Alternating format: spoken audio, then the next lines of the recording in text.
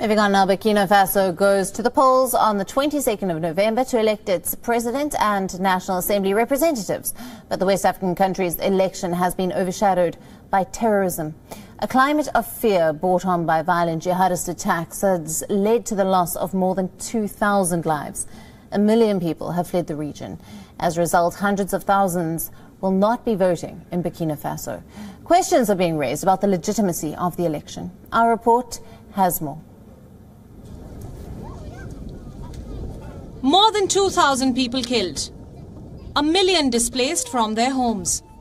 The escalating violence in Burkina Faso has now raised questions about the legitimacy of its election. On Sunday, November 22nd, the nation will go to the polls. But hundreds of thousands of voters will not be casting their ballots. While some of them fled the fighting in the region and are now living in refugee camps, others have left all belongings, including electoral cards and other documents, behind. Their right to vote has been snatched away by rampant violence.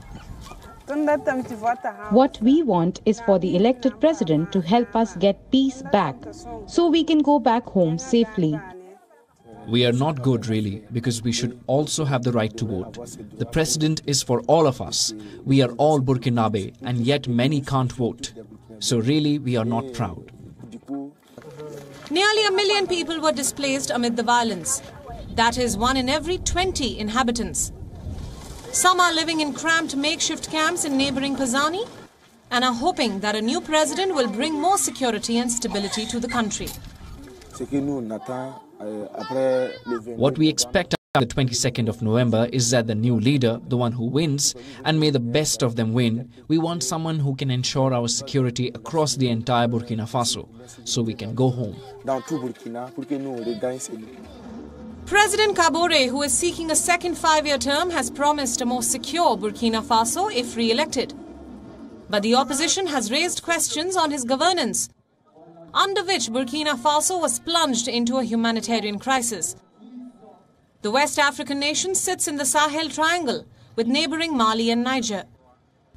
The country has witnessed an increasing number of jihadist attacks since 2016 and now carries the tag of being one of the most dangerous countries in the world. Hundreds of soldiers and civilians have died at the hands of militant groups linked to Al-Qaeda and the Islamic State. Even as the people of Burkina Faso hope for a better tomorrow, it is unclear how many from this nation of 20 million will actually be able to elect their new government. Bureau Report, WION World is One. Co-presented by Skoda. Simply clever.